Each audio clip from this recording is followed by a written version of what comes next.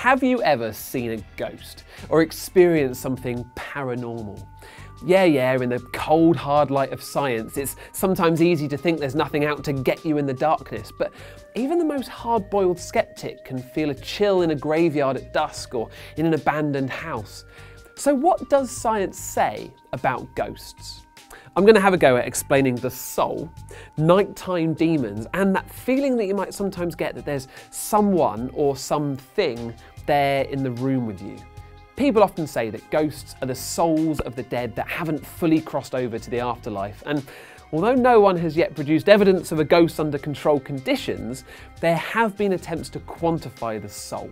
In 1901, Dr. Duncan McDougall had TB sufferers placed on scales in their dying hours and seemed to pinpoint a 21-gram change in their weight at the moment of death. By repeating the experiment with dogs and showing no weight change, he attempted to prove that the mass he saw lost by his human subjects was the mass of the soul escaping the body. Psychologist Richard Wiseman has outlined the counter-arguments to McDougall's claims though. Human bodies heat rapidly at the point of death, and the change could come from sweated out moisture. Plus, it's worth pointing out that dogs don't have sweat glands all over like us. That's why they pant to cool down, and that'd support why they didn't lose any mass at the point of death. What about experiencing ghosts firsthand though? Well, a common demon found in cultures all over the world is a monster that sits on your chest and attacks you while you sleep. In Mexico, there's even a phenomenon named for it, and if you translate it, it's "a dead body climbed on top of me." Is there a scientific explanation? Yes, and it's sleep paralysis. You've probably heard of REM sleep, the rapid eye movement period of sleep where you dream. Well, it's thought that sleep paralysis exists to stop you thrashing about and reacting to all of those images.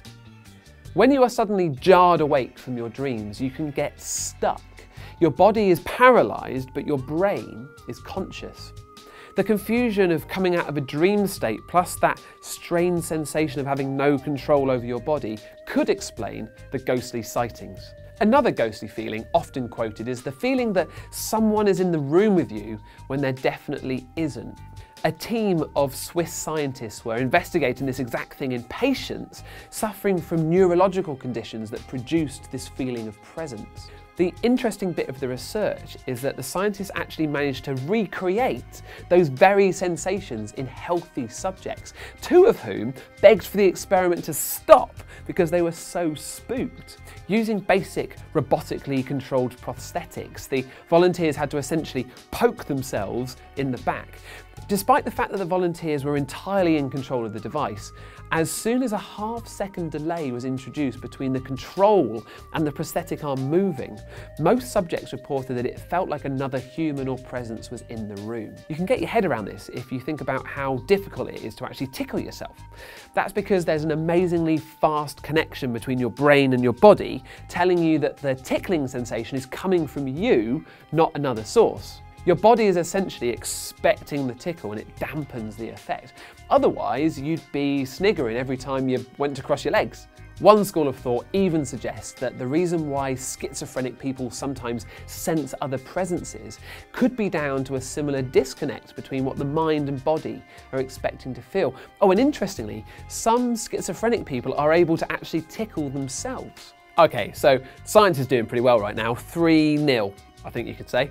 But what if a ghost was reported to haunt a laboratory and the research scientists themselves swore they saw it? Yeah, that'd be pretty convincing. Well, at Coventry University in the 1990s, many staff cleaners, researchers and engineers reported feeling distressed, depressed and even terrified in the lab. The room seemed to give everyone who worked in there a generally spooked out feel. One of the lab team even reported seeing a shadowy figure in the periphery of their vision. So what was this ghost? Was it a long dead PhD student, a haunted test tube, a large air conditioning fan? What? The key to understanding this ghostly presence is that sound is a wave. When you shout or even speak, you vibrate the air around you, and that travelling vibration, those waves of pressure, are either close together, a high frequency sound, or further apart, a low frequency sound. That mosquito ringtone that was used a few years ago was a high-pitched whine with frequency of around 16 kilohertz, that's 16,000 vibrations per second. It was used by teenagers because young people could hear that frequency sound, whereas adults couldn't because they'd undergone natural hearing loss. Well, just like there can be high-frequency sounds out of our hearing range, like dog whistles or ultrasound, there's also infrasound, extremely low noises, and some, around 20 hertz, are too low for you to hear. But these changes in air pressure around us aren't only perceived by our ears. Think about ultrasound. We can't hear it, but it can be used to break down kidney stones by vibrating them. Infrasound can also vibrate your body. It's been reported to cause a smearing of vision in certain environments and unsettling feelings. In fact, there have been a fair few reports of hauntings in factories where there were really big fans generating infrasound at about 18 hertz. When the fans were turned off, reports of odd experiences vanished, including the fan at Coventry University. So there you go. That's what science has to say about those reports of ghostly goings-on. We'd love to hear yours though. Do jot them down in the comments. Let us know your spooky happenings. Oh, and if you're after more bizarre body stuff, check out my film on why we laugh when we're tickled. Death. The final destination, the great equalizer. Whether prince or pauper, we all end up in the same place, in the ground. We used to think the definition of death was the heart stopping beating, but that was before we could measure brain waves.